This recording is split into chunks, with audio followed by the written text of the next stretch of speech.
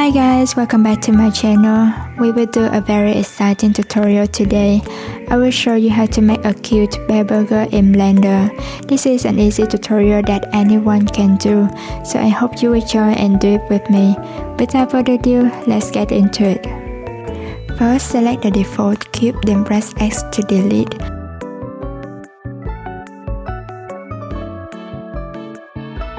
Shift A to add a circle. In the circle properties, change the vertices to 8 and fill tab to angle. Press tab to go to edit mode, E to extrude, tab again to go back to object mode, Ctrl 2 to add subdivision. In edit mode, 3 for faces selection. Select the top and bottom faces, I to intrude. Ctrl R to add a loop cut on the side, then move it up so that we have the object rounded at the bottom, but kind of flat on the top. Shift A to add another circle. This time change the fill tab to triangle fan and vertices to 16. Use the Z arrow to move it on top. Press Q for edges selection. Select alternative edges and bring them up or down. In object mode, Ctrl Q to add subdivision. In the modifier properties, add solidifier modifier. Turn on even thickness and increase the thickness value. Right-click to shade smooth.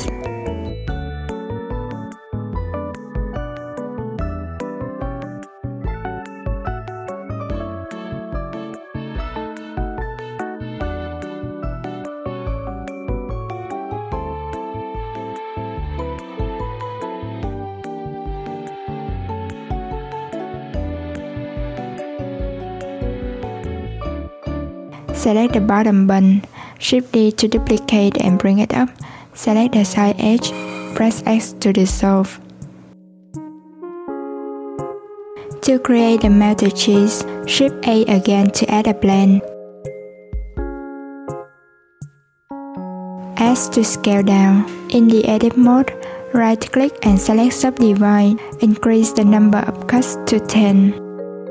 On the right-hand side, go to Physics Properties, select Cloth, then scroll down. Under Collisions, turn on Self Collisions. Then select the beef patty and turn on Collision. Now at the bottom timeline, click play and watch the object fall down. You can change the shape or size to your preference, then click play again. Once you are happy with the result, go to Modify Properties and apply the Cloth modifier. Add some thickness with the Solidify modifier and Ctrl 2 to add subdivision.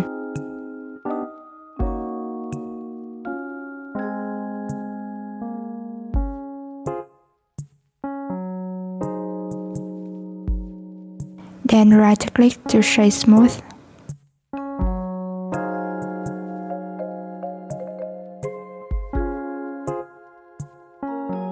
To make the sliced tomato, Shift A to add a circle and change the vertices back to 8. Press S to scale down and move it on top. In the edit mode, press E to extrude, then I to intrude.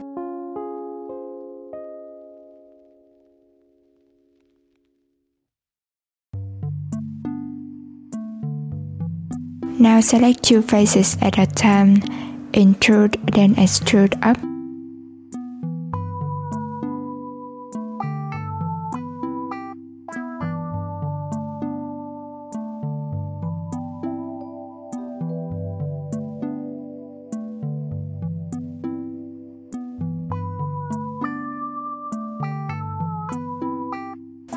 Also extrude the remaining faces.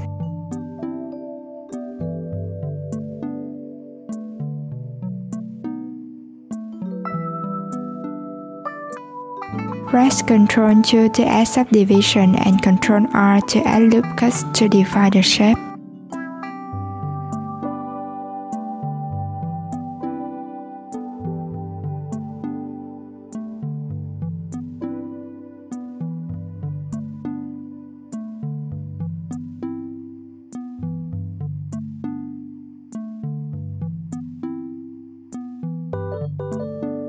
Alternate D to duplicate and create 2 more slices of tomato.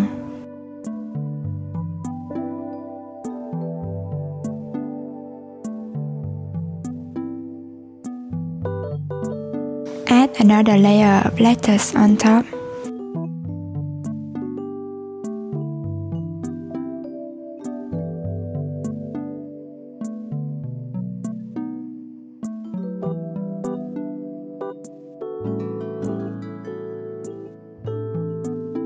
Finally, we need the top bun. Shift D to duplicate and bring up the bottom object.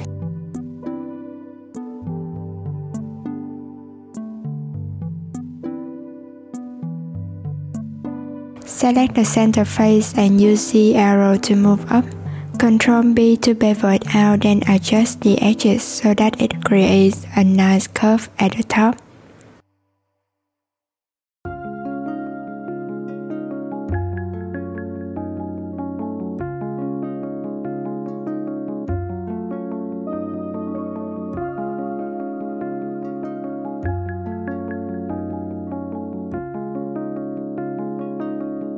To make the ear, Shift S and bring the cursor to selected.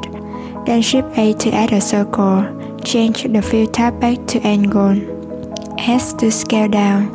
Since I forgot to change the fill tab, I selected the center vertex and press X to dissolve. Press A to select everything, E to extrude, I to intrude, and E again to extrude inward. Ctrl Q to add subdivision and move it to one side. With the inner face is still selected, I to intrude again to clearly define the shape. Right-click to shade smooth.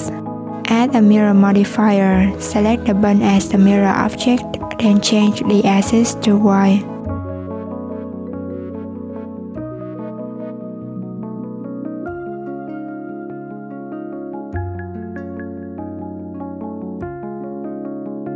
Move on to the eye. Shift A to add another circle.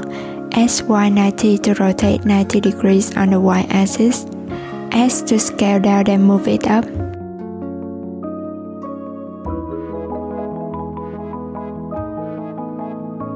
Press E to extrude, I to intrude, then use the X arrow to bring it out. Ctrl Q to add subdivision. Right-click to shade smooth and set origin to geometry. We will turn on the snapping tool at the top. Select snap to face and turn on align rotation to target and project individual elements. Next, add the mirror modifier with the same setting as last time.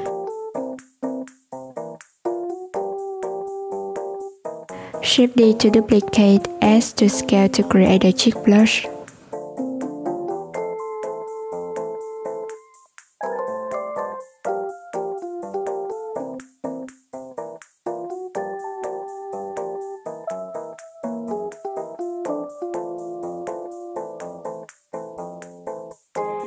To make the mouth, Shift A to add a path curve. Rotate 90 degrees on the Z axis. Move it to the front and press S to scale down.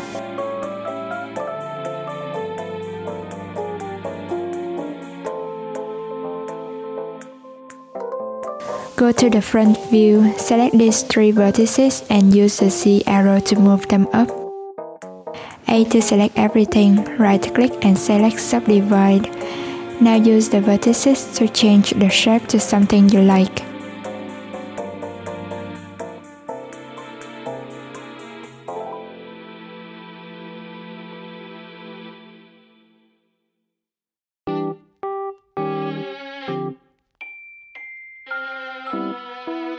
In the curve properties under geometry, change resolution to 2 and increase the depth. I have it at around 0.22.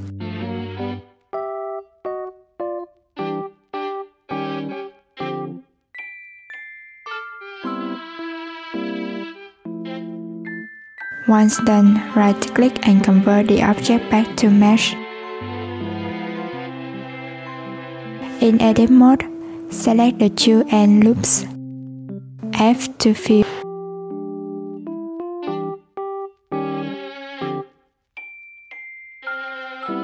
From the side view, rotate so that the object aligns with the shape of the bun. Then use the X arrow to bring it in.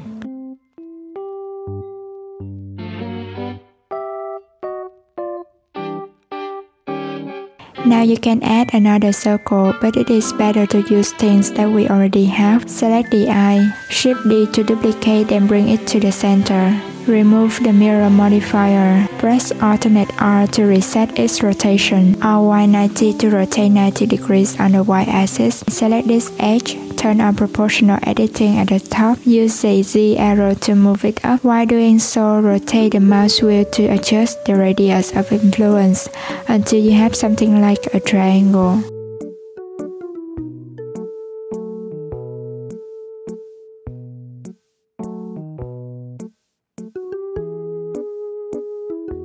Add to scale and move it right on top of the mouth.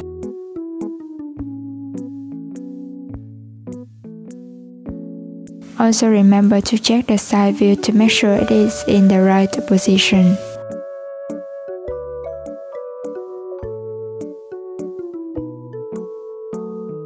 Now we are done modeling the bear burger. Let's add material to our model. On the top right hand corner, select viewport shading. This is where we can see how the final render will look like. Go to render properties, change the render engine to cycles and device to GPU compute. Under color management, set the look to high contrast. Select the object that we want to add material, then go to material properties, add a new material. Add the base color. Use the color wheel to select the color for the object. This is the basic step to add a material. We will go a little bit extra in this video and I will show you how to add some more texture on top of the base color to give our model more depth and achieve a more realistic look. But first, let's add color to all the objects.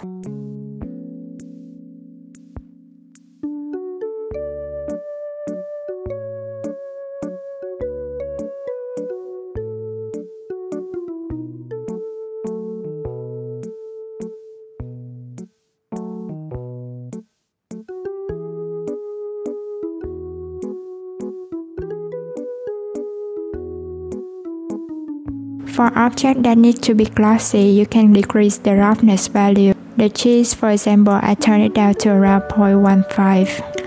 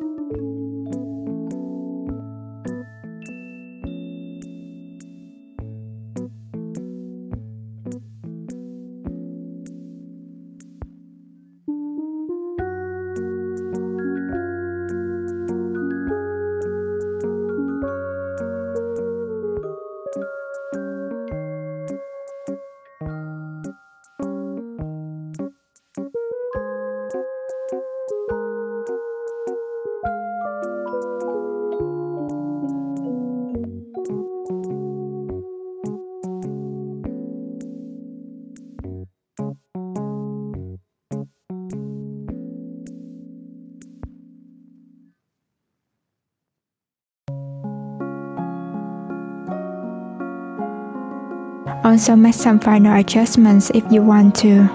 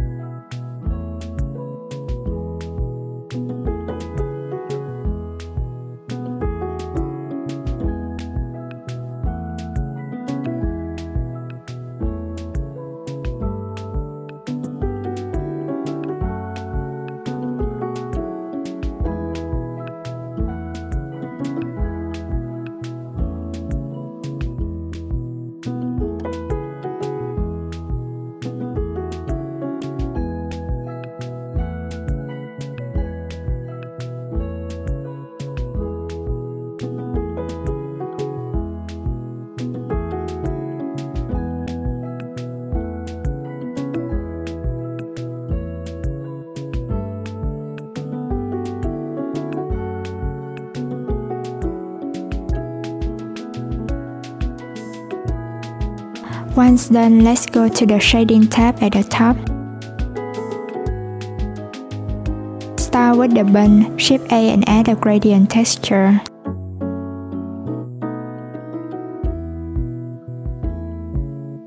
Before continue, we need to enable Node Wrangler add-on first. This will help speed up many actions within the shader editor. Go to Edit, open Preferences. In the add-on section, search for Node Wrangler and turn it on, with the gradient texture node being selected. If we press Ctrl T, the mapping and texture coordinates node will appear automatically, which is very convenient. From the texture coordinate, we will link object to a vector in the mapping node. Then we will link the color from the gradient texture node to the base color. You may be surprised to see only black and white at the moment, but don't worry, this is only to show how the gradient texture works on our model. Under rotation, set the Y value to 90 degrees and adjust the X value under location until you have the top bun look similar to this. Then Shift A and add a color ramp node. Change the black color to somewhat muted yellow and white color to a little bit darker shade of orange.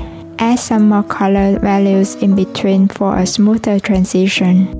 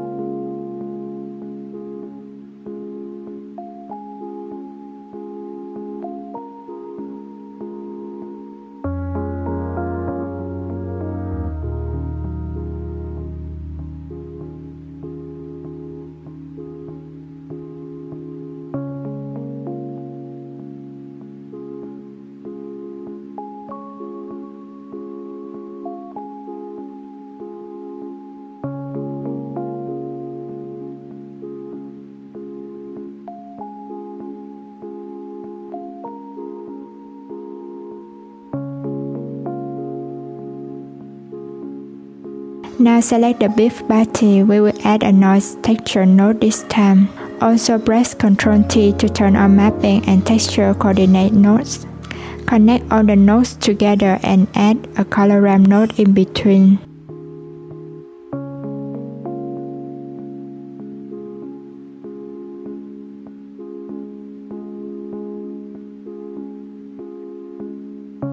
Select the colors.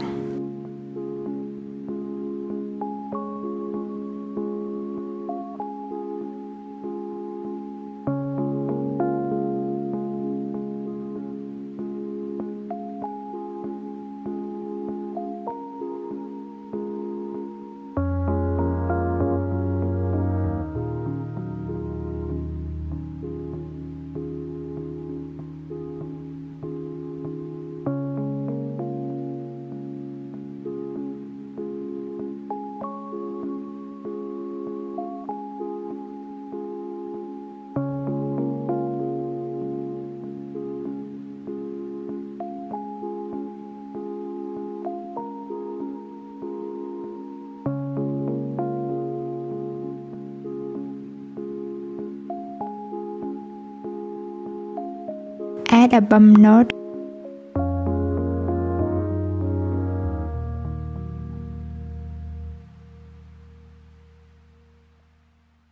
Block the factor value from the noise node to height, then connect the bump node to normals. Decrease the strength value.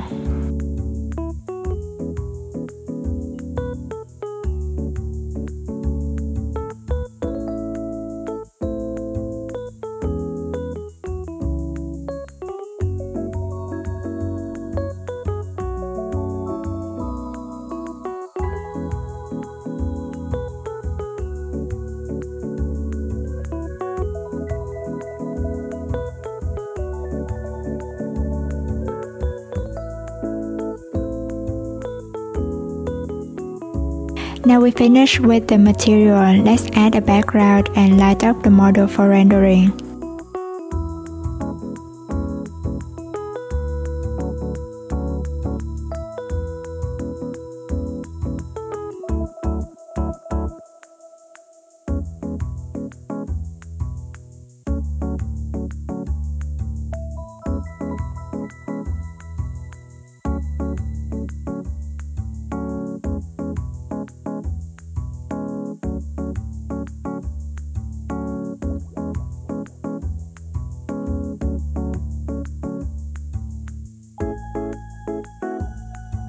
I'll be using the usual 3-pole lighting setup with warm colors.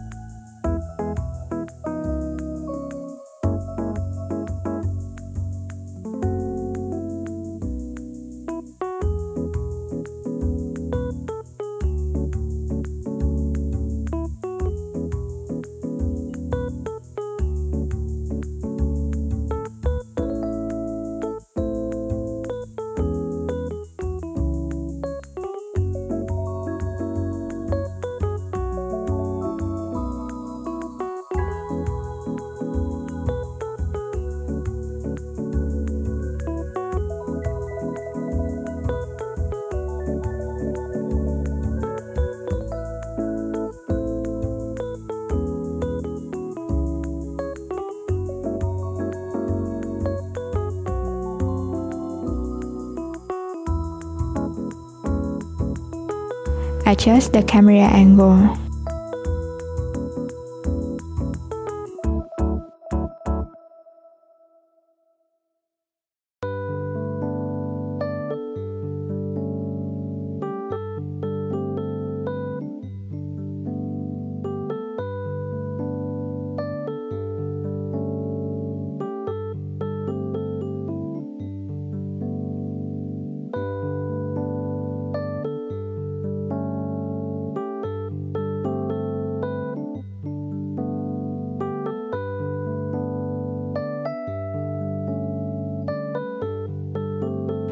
I noticed the bottom bun doesn't look the way it's supposed to be, as the lighter part should be at the top, so I duplicate the color and change the Y value under rotation to -90.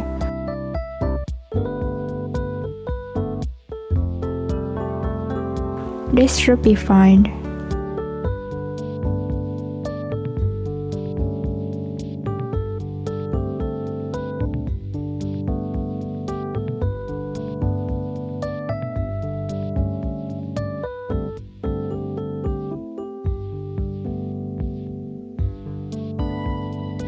Once you're happy with everything, the last step is to hit the render button. So go to render and select render image, or hit F12 on your keyboard. You can make a normal burger, or an ad version burger, a clumsy animation video, or even a turnaround video with a saturated melted cheese like I did here. Thank you so much for watching this tutorial video. I'm looking forward to seeing all of your beautiful creations, so don't forget to tag me if you post it on social media. I will see you in the next video. Bye!